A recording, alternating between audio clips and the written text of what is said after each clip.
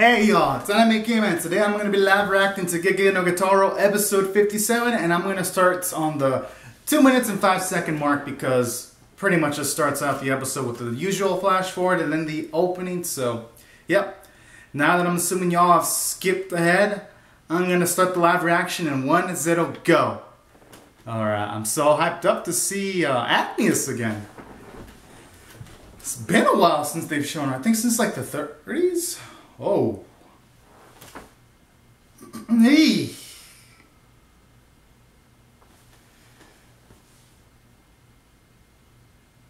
Oh my. Straight up murder. Jeez. Okay. Alright. You know shit's real when you see Ray show up. Oh. Boy. Oh. Dracula, that's pretty beastly.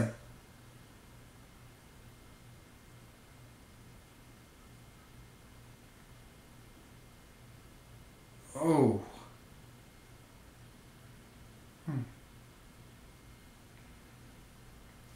Oh my.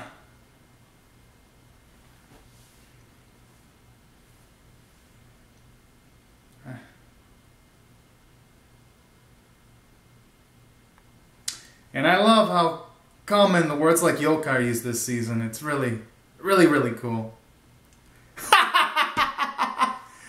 Oh.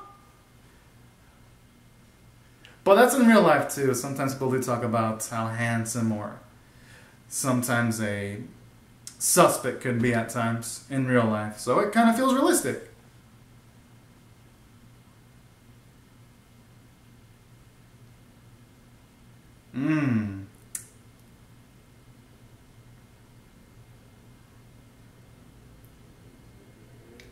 Oof. All right.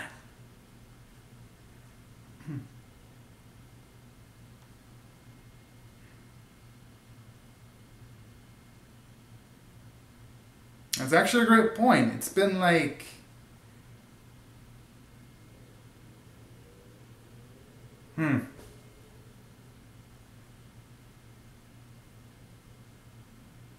That's true. It would feel more like a Western type yokai.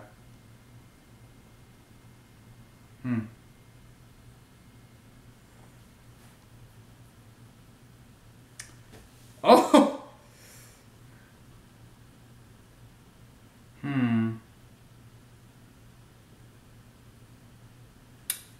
Yep. I'm thinking that too.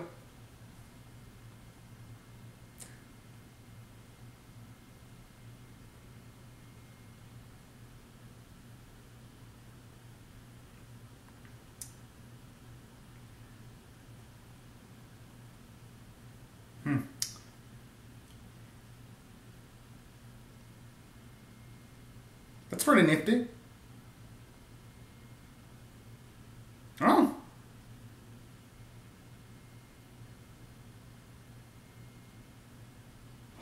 Oh, snap! Sweet! Ah. Oh!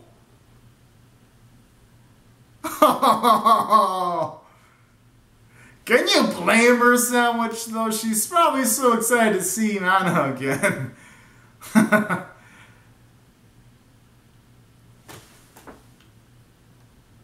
Oh.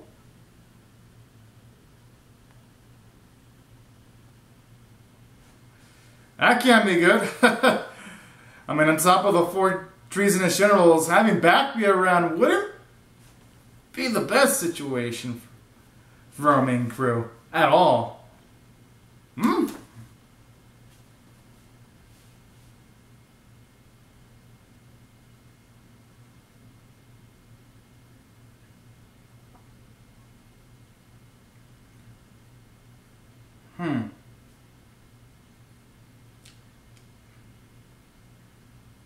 Oh.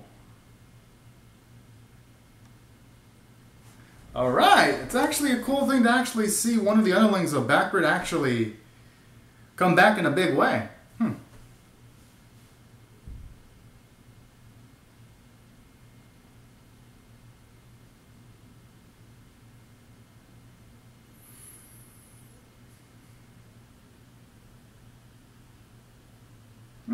Hacienda's a pretty cool name.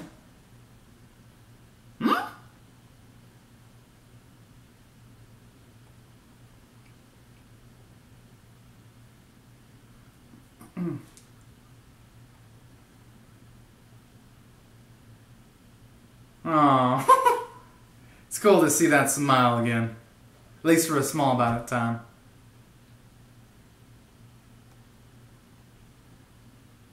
And with that eyeball there. If that's the case, it better haul some ass.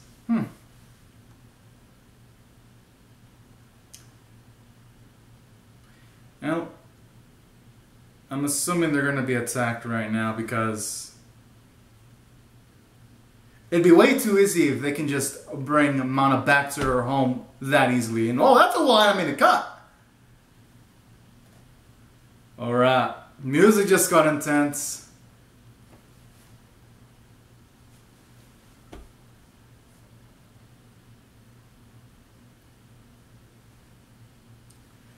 Can only hope that vampire yokai... I'm assuming that's a vampire... Oh, okay. Cool, he didn't have any underlings with him.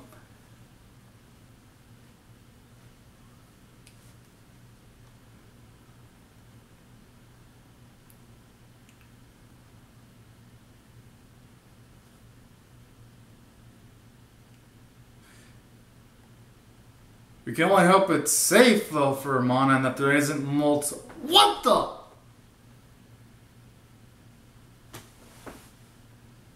How powerful is that Yoko to have taken down Cat Chick like that? Jeez.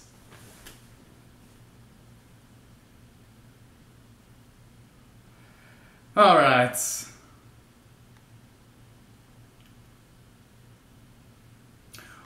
Oh, I get it. So I'm assuming he used the human as a hostage to try to...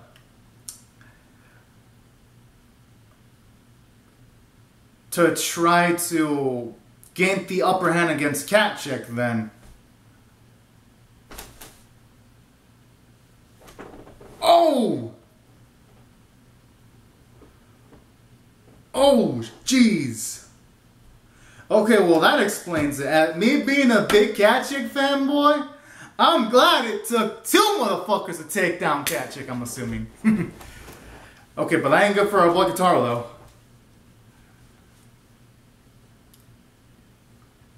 Holy shit, we rarely see him that scared. I mean, not scared, but startled that way.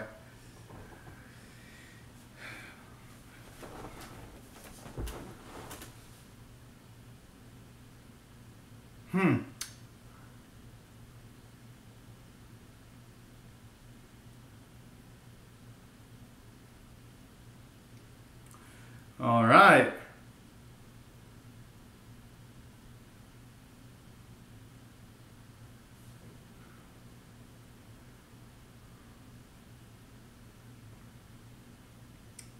Jeez. If La Sierra would have been there with that in the first attack of the Gegege force, they would have been fucked. Like seriously.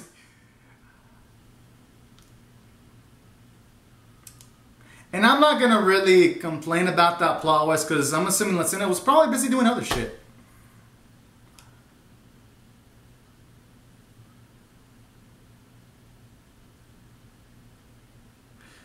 Just use internal electricity, Kitarou. Or that works too. Although he could be using his internal electricity though. But that works.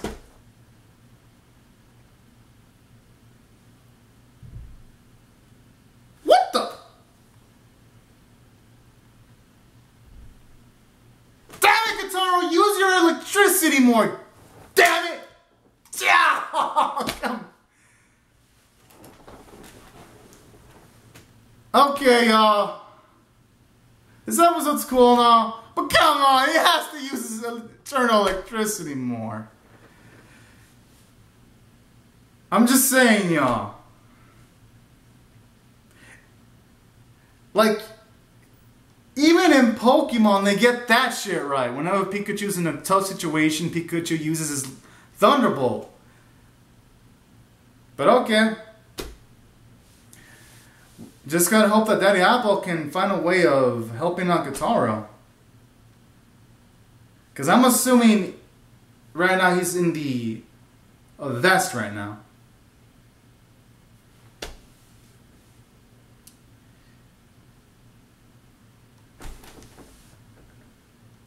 Okay, come on, Mona. You think she would have been hauling ass to go home? Like, running. Oh.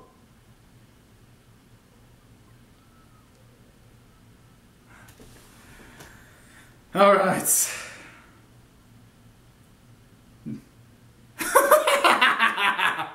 Daddy Eyeball, MVP this week. I actually like that. That the show gives him his moments here and there.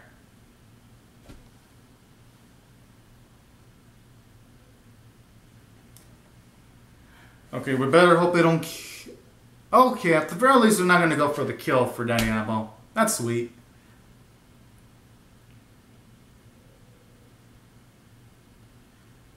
I'm assuming Agnes is going to have to show up because things are getting pretty escalated. Kitarou sealed and Daddy Eyeball sealed. Cat Chicks knocked the fuck out. World of Cloth is not exactly the best fighter. Wildwop probably won't be quick enough to even fuck with La Siena. And Sandwich, actually she's pretty strong. What the? Yo!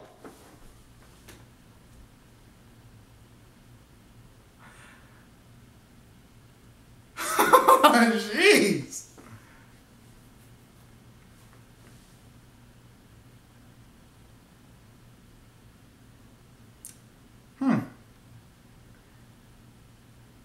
It's actually pretty interesting to see the more of the feats of the Chinchanko vest, actually. I like that. Quite fitting that I have a confidence too, considering there are vampires, actually.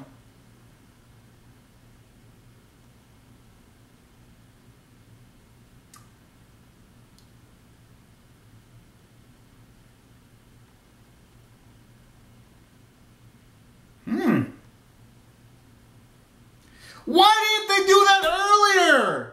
You've got to be fucking kidding me. Just...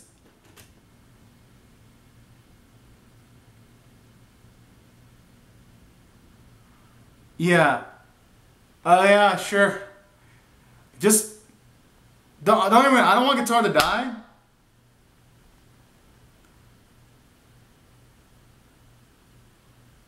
Okay. They actually did it. Jeez.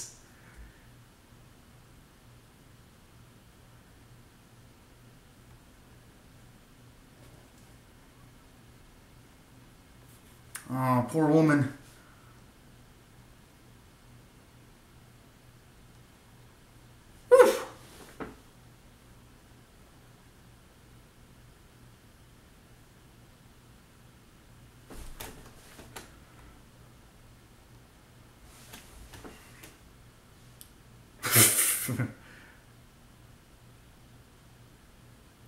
What the? So I'm assuming that wasn't Daddy Eyeball in the vest then, or what?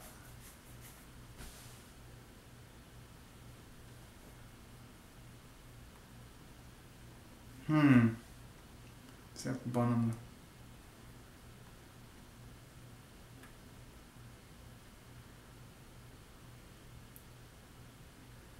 Yo, that is overpowered! Jeez!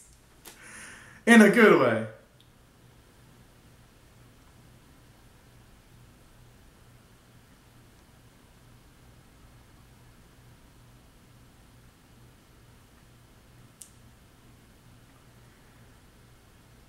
That's provided no one got to there first, though.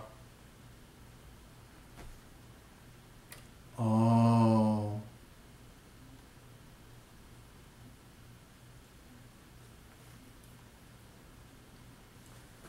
So, wait. So, as long as Kitarou's vest is still there, you can disturb Kitarou's body and he's still alive? Oh, jeez! You know, that's actually a smart approach.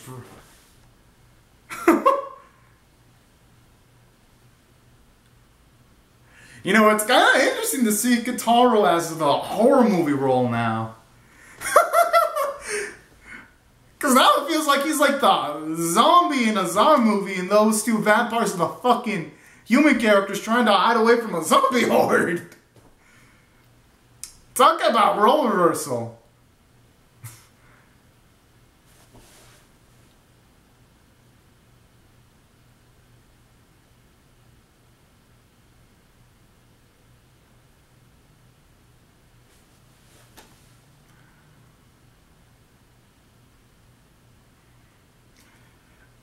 Would that even work? They tried burning the vest earlier. Yeah, but I guess you know what they say about fear. Fear makes you do some crazy shit. Are they actually going to kill themselves? By accident? That would be some poetic justice.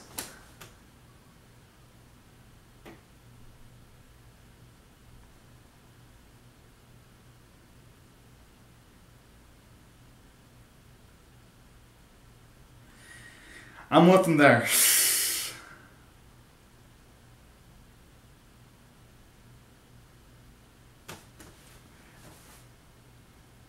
Wait, what? How? I'm curious.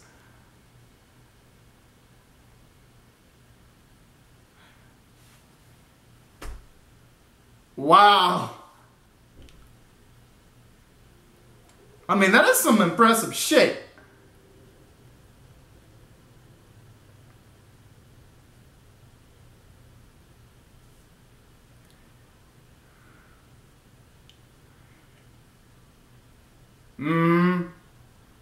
Shit won't fool him again.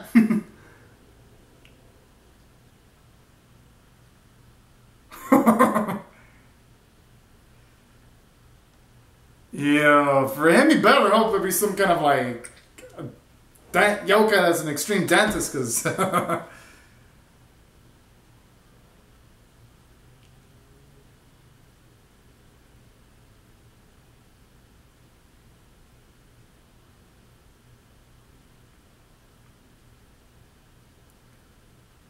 okay, at the very least, we're actually...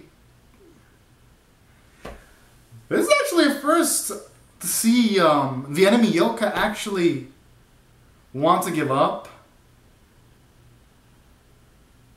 It's a nice change of pace, actually. And we'll actually get to see some characterization from Kitarou if we actually let him go, too. Oh, right.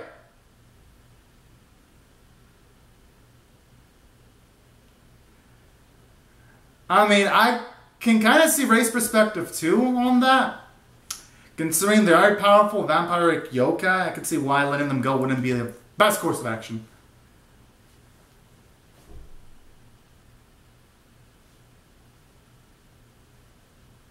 Whoa! Yo! Talk about overkill! Jeez!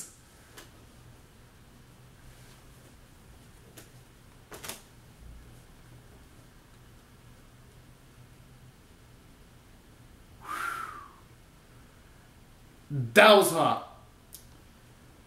Figuratively, I mean.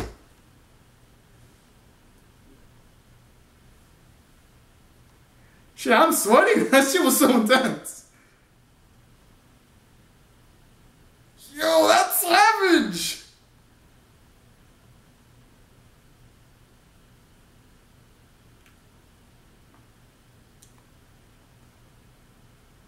Just the way he refers to us seeing it as someone extremely lesser.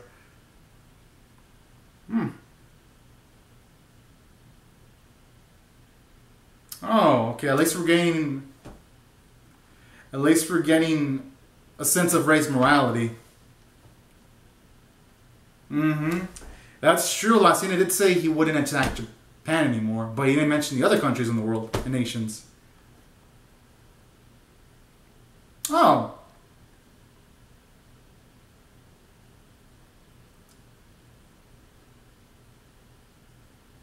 Oh my, you know, Ray's not exactly wrong either.